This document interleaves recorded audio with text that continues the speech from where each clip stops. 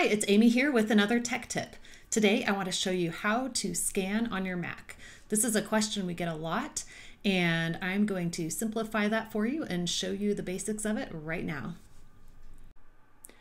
First, I want to walk over to my scanner and set the paper that I want to scan in there and make sure that the face is down and you have that little indicator in the corner showing you where the top is. Now I'm going to my applications folder and then image capture. If you have a scanner that came with its own software, HP Scan, MP Navigator, any of that scanning software, forget it. Just go into your Mac. It already comes with an app called Image Capture. And we're going to open that now. And I'm just going to make my window a little bigger. And on the left-hand side, you should see the name of your printer scanner.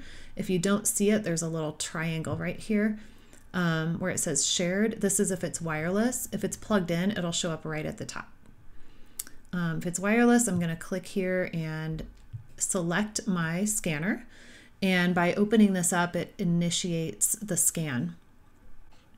So I'm going to see an overview pop up here.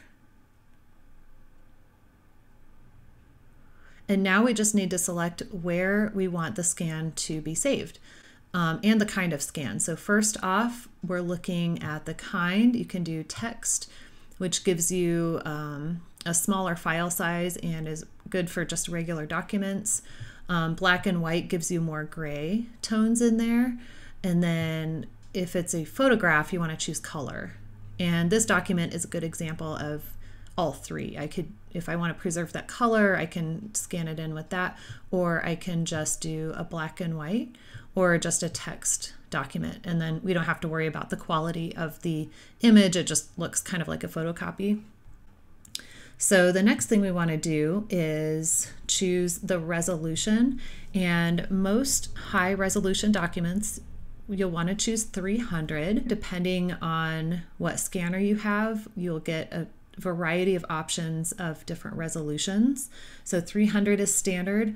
You can go higher if it's something like a photo that you would like to blow up and have a good resolution at a bigger size.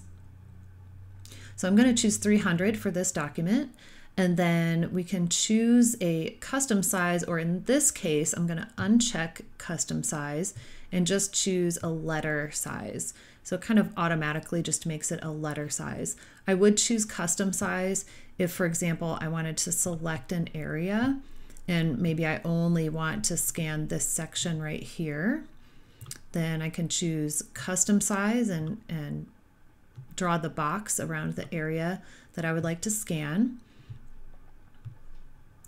Or I choose uncheck custom size and choose the letter size, and you can see the box of the scan area that's selected here. Next, we want to choose the folder that we're scanning to. So I'm just going to scan to desktop, and then we get to put a name on this. So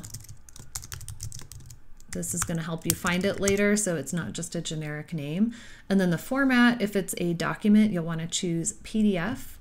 If you are scanning a photograph, you'll probably choose JPEG. That's going to be the simplest way to do this. So in general, these are the best settings to use for your scans.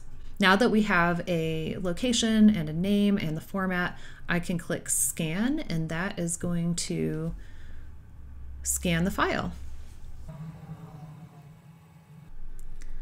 Okay, when you're done, you'll see your scan results, and you can click the little magnifying glass to take you directly to the file in your Finder, or in this case, I know I chose desktop. I can look on my desktop and find it right here.